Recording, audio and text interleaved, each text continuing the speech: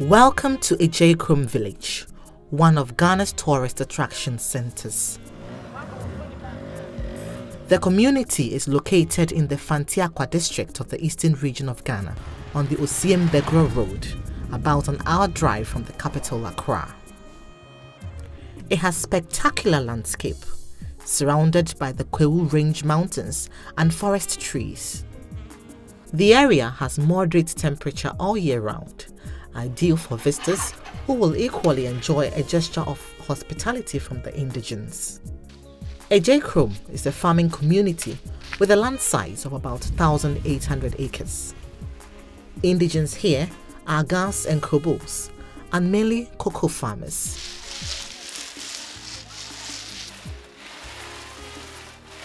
A visit to the area reveals how cocoa, as a crop, has helped to define the history and culture of the village.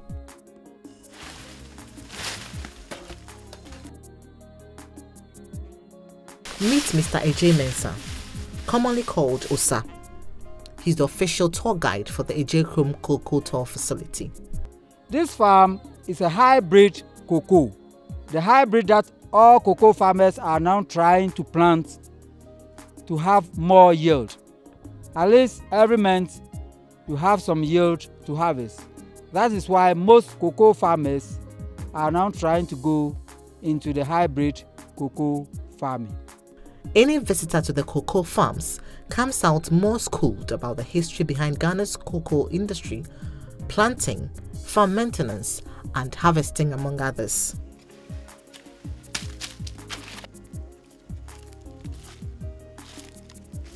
When you harvest them, you gather them all at one place like this, and then you break them. When you break them, you take the beans out of the pod. You put them on banana leaves or plantain leaves, and then you cover it. That is the fermentation. We ferment our cocoa beans for 6 days. The first 3 days, you go to open it, and then you mash it. All things that are not the beans, you take them out. After this fermentation process on the farm, the beans are brought home and dried under the sun. You have to see that it is well dried before taking it to the purchasing clerk for sale. Ghana's cocoa is acclaimed as of premium quality due to best practices adopted by local farmers.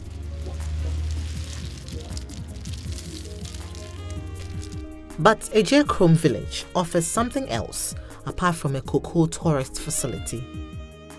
One of the big six who fought for independence, Akwaejei, was born here at Adjeikrom in 1916. History has it that Akwaejei, together with the rest of the big six, had secret meetings here at Adjeikrom under these kola trees where they planned their strategies for Ghana's independence in 1956. Close by the meeting ground is the stream, now christened the Big Six Stream.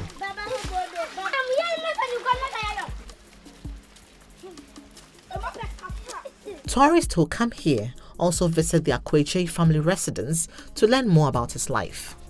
Visitors are taken on a guided tour of the community to socialize with the local people, learn about their traditions, and to experience typical rural life.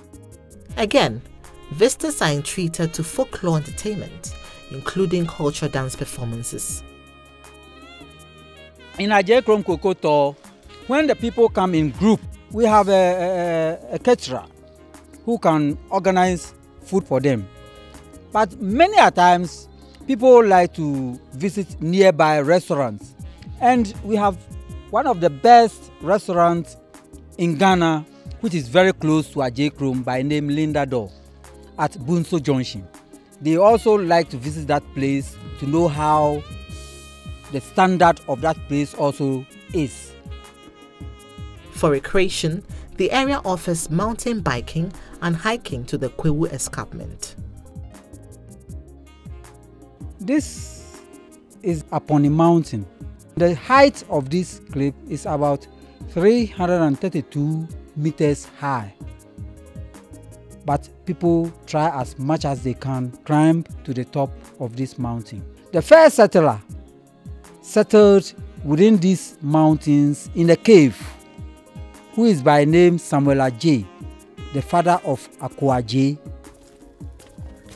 Climbing to the edge of the cliff on foot is a unique experience for first-time visitors, as it offers mountain freshness and an aerial view of the entire Adjeikrom village and the surrounding communities.